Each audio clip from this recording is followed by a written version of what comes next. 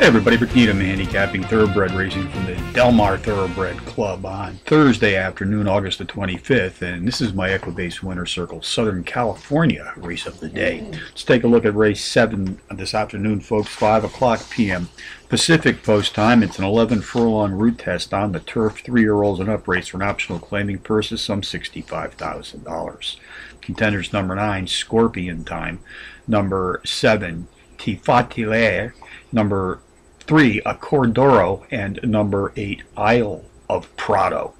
Number 9, Scorpion Time, is both the overall speed and pace profile leader in this optional claiming field, racing at or about today's distance, 11 furlongs on the turf. Has hit the board in power run fashion in 4 straight starts, including a power run win facing better company his last time out. Jockey Joseph Talamo and trainer Michael Makowski send him postward. They've hit the board with an even 50% of their entry saddle as a team to date. Number 7, Tifatlier, a 12-to-1 bomb, also has good overall speed for this route test on the grass, drops in class, has produced a quartet of power runs in his last 5 starts.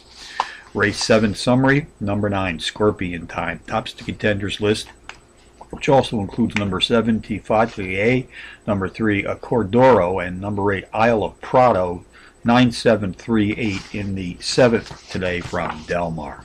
Bonus long shots, River Downs, race 7, the 9-to-2 shot, number 2, Gamble for Money, speed figures sprinting at or about today's distance of 6 furlongs on the dirt, which are equivalent to the favorite, number 7, Classy Corbin. Canterbury Park, race 2, the 6-to-1 shot, number 8, Mingo Ace, takes a class drop of 8 units, is the overall speed leader in this claiming field, racing at or about today's distance of 7.5 furlongs on the turf.